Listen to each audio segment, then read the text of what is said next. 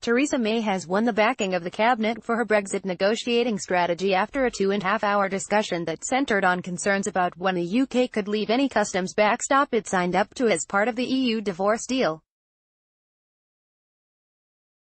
The Prime Minister called for political unity after the lengthy meeting, during which all cabinet members spoke, telling them a day before a crucial European summit that, if we as a government stand together and stand firm, we can achieve this.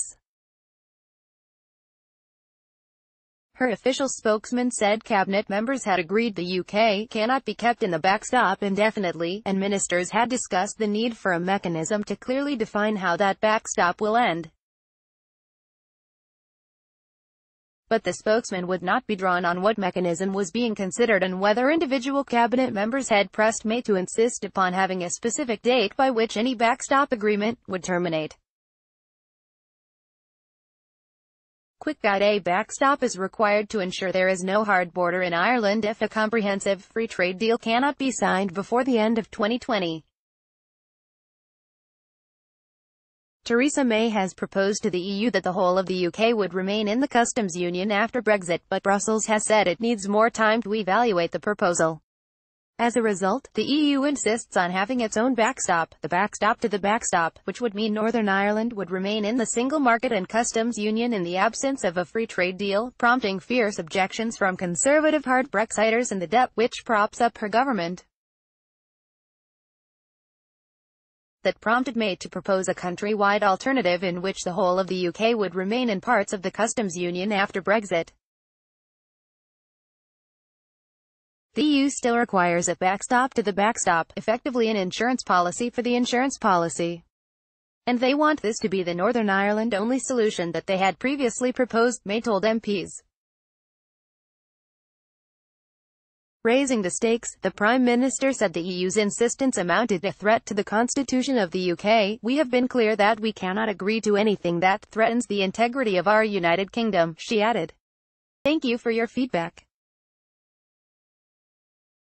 Cabinet members had been urged to rebel against the Prime Minister's strategy by the former Brexit Secretary David Davis over the weekend, but there was no immediate sign that May was put under any serious pressure at the meeting. Number 10 said nobody present had threatened to resign, leaving the Prime Minister free to ask EU leaders on Wednesday night for their help in kick-starting the stalled negotiations. May is to address EU leaders before they retire to discuss Brexit without her over dinner in Brussels, and is hoping they unblock the impasse by agreeing to negotiate further on the backstop in the run-up to an emergency summit in November. Cabinet members including Andrea Leadsom, the leader of the House of Commons, have privately said the UK should insist on a firm date for ending the backstop. Some fear it could be used to keep the country in a form of customs union indefinitely.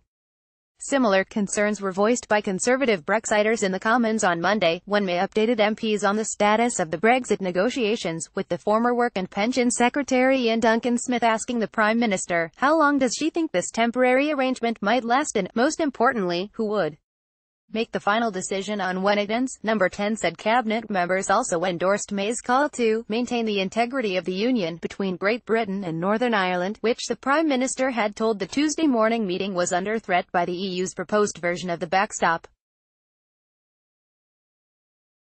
The spokesman said the Prime Minister had told her political colleagues it was not possible for her, any UK Prime Minister, to sign up to an arrangement that would lead to a custom border down the Irish Sea.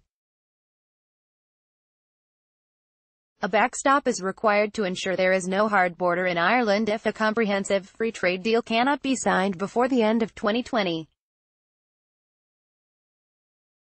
May has suggested to the EU that the whole of the UK would remain in the customs union after Brexit, but Brussels has said it needs more time to evaluate the proposal. As a result, the EU is continuing to insist on having its own backstop, which would mean Northern Ireland remaining in the single market and customs union in the absence of a free trade agreement, prompting fierce objections from Tory hard Brexiters and the Democratic Unionist Party, which props up her government. The shadow Brexit minister, Jenny Chapman, said, with 2 days until a crucial EU summit, it is simply extraordinary that the cabinet can't agree what its plan for Brexit is. If the cabinet can't make a decision on Brexit, then what on earth is the point of it? Theresa May is in office, not in power.